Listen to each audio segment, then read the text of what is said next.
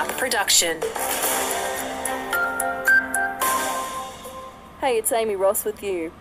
The South Australian government's made some changes to the rock lobster fishing seasons. From the beginning of spring, fishing in the northern zone will be allowed all year round, while the season will start a month earlier in the south zone, also from September 1.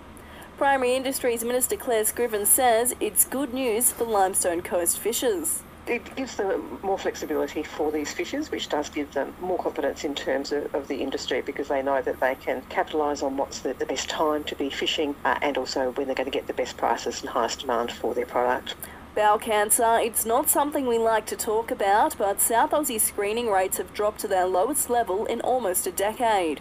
Screening's the best way to catch it early because it often has no symptoms, and Christine Morris from the SA Cancer Council says if you're aged 50 to 74, you'll get a free test kit in the mail. The test is quick, simple, and you complete it at home. A really good tip is to leave the kit in the bathroom so that you remember to use it when you go to the toilet.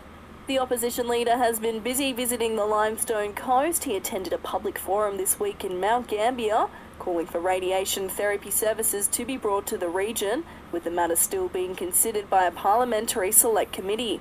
David Spears says it was important to hear from locals firsthand. It was really my opportunity to be part of a panel to demonstrate the Liberal Party's commitment to getting high quality and consistent, reliable cancer treatment into this region in the form of radiotherapy, but obviously also looking at all the cancer treatments that are available. And the hunt is on for a 1 in 10,000 blood donor who can save the life of a seriously ill South Australian mum.